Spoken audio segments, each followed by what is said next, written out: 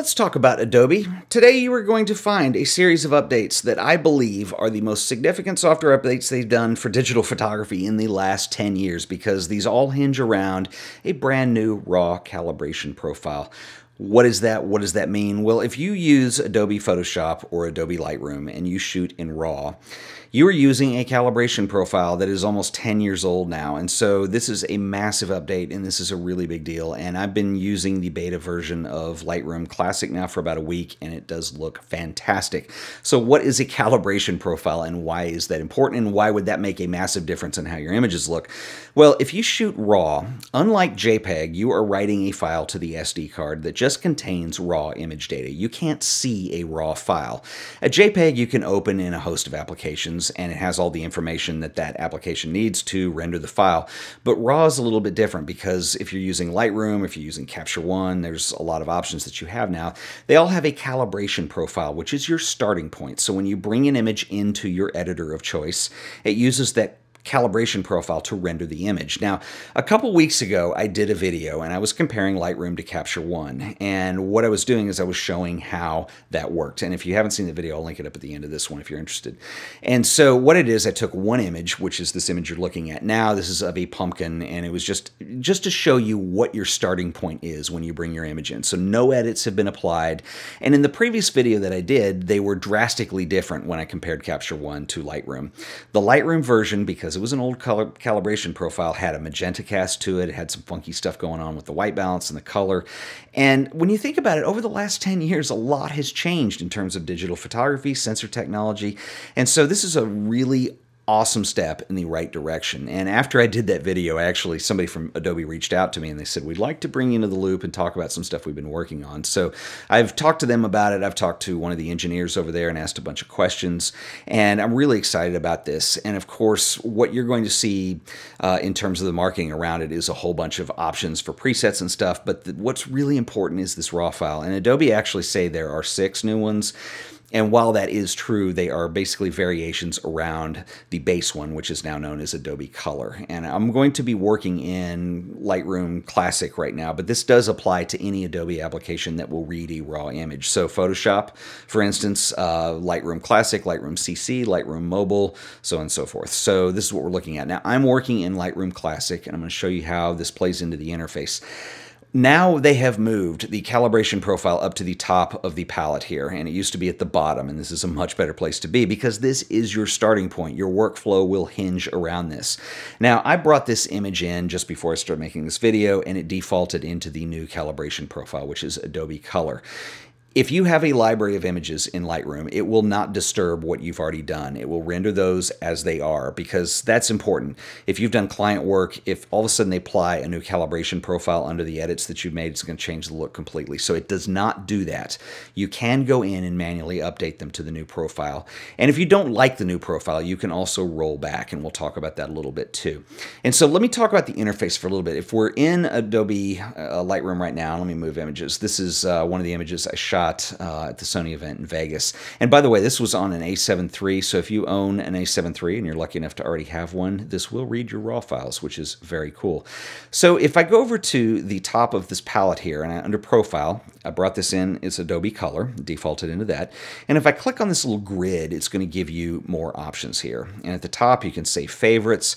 Right underneath that are all of the RAW profiles. And I mentioned they are kind of sort of theme and variation on Adobe Color. And as I mouse over these, it's going to give me a preview without making any changes as to what it's going to make the image look like. And this is a really cool way to start.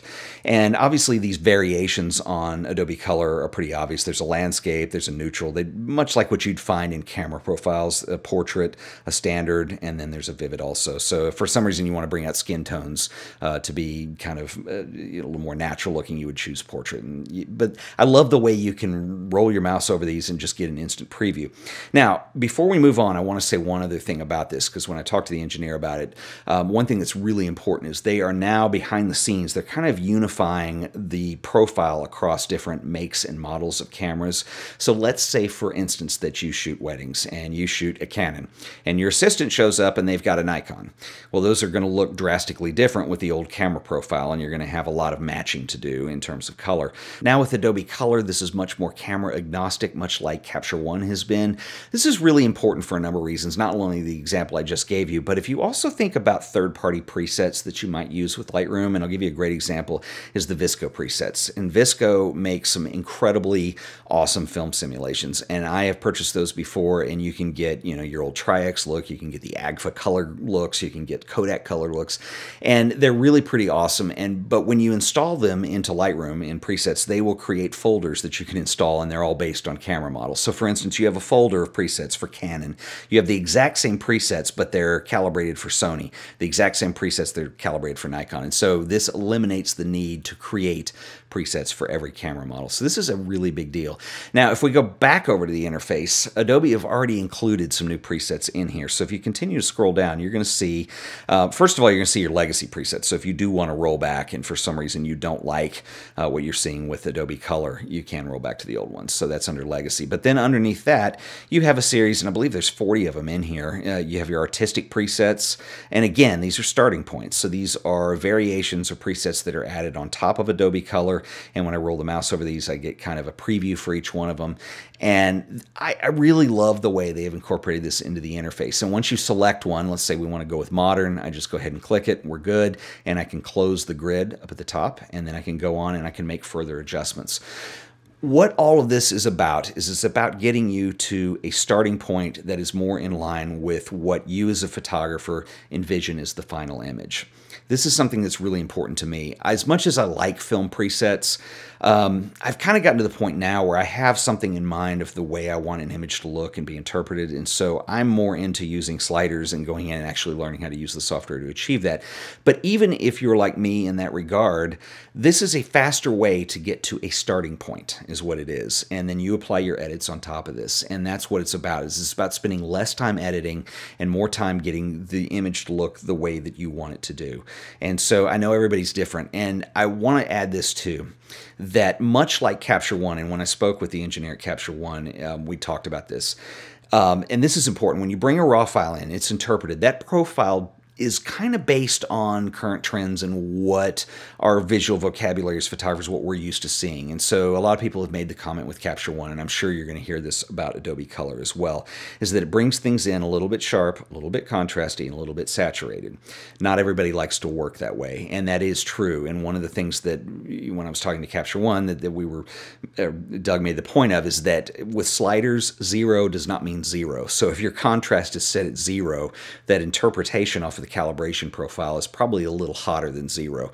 And so that's a really important thing to remember. And again, what you're going off of is what you visually want to interpret. So I think a lot of people are really going to embrace Camera Raw, and they're going to, or excuse me, Adobe Color, and they're going to love it. I hope they embrace Camera Raw. We've had that for a while. Adobe Color, the interpretation. I think they're going to embrace it. I think they're going to love it. There's going to be another crew that does not like change. And what Adobe have done is they've allowed the flexibility. So if you want to do that, you don't have to use it. You can use the legacy versions as well. Although personally, that was the beef I had with the legacy version of the calibration profile that Adobe were using, is that it had problems. It's just too old. And so I'm really excited to see Adobe move in this direction. And I would love to hear what you guys think as well. Go update your software, check this out, try it, and let me know what you think in the comments. And we'll talk about this some more in the coming weeks. And I'm really excited about this because I've been talking a lot about Capture One, and what excites me the most about the time we're living in now is that we have options and that there's competition. And that competition is actually good for everybody, including Adobe. And I've used Lightroom for a long time. Believe me, I have the whole master collection of the Creative Cloud, so I pay my Adobe tax every year. I want to see Adobe be awesome. I want to see them succeed. And what's great is that you have options. If Capture One is more suited for you or something else, you've got that. If a Lightroom is more suited for you, what they're doing is they're updating it and they're making it competitive. And that's a big deal. So I would like to know what you guys think. More on this in the future. Until the next video, see you guys then. Later.